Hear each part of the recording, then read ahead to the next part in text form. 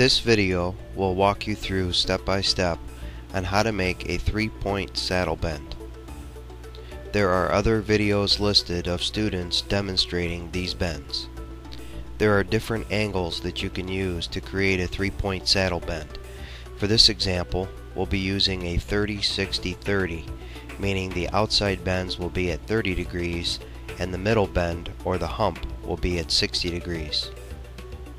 The first step is to measure the height of your target. This target measures at 3 inches. Whatever the height of your target, multiply that by 2.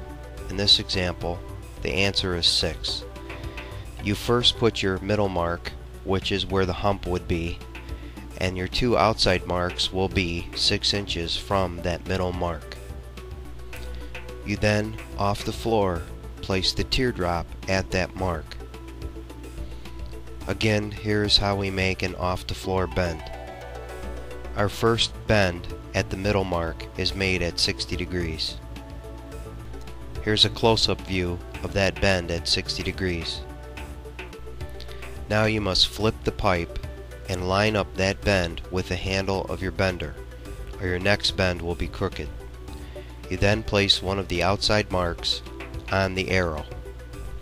Here is a close-up view of the outside mark on the arrow. Now you make a bend at 30 degrees. Here is a close-up view of that bend at 30 degrees. Notice that the bottom of the pipe is lined up with the degree mark. We now rotate the pipe, line up the next outside bend on the arrow, and also line up both bends that you just made with the handle of the bender.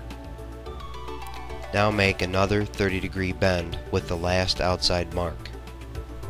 This is the completed bend at 30 degrees on the last outside mark. You will now have a completed 3-point saddle bend to go over a 3-inch target.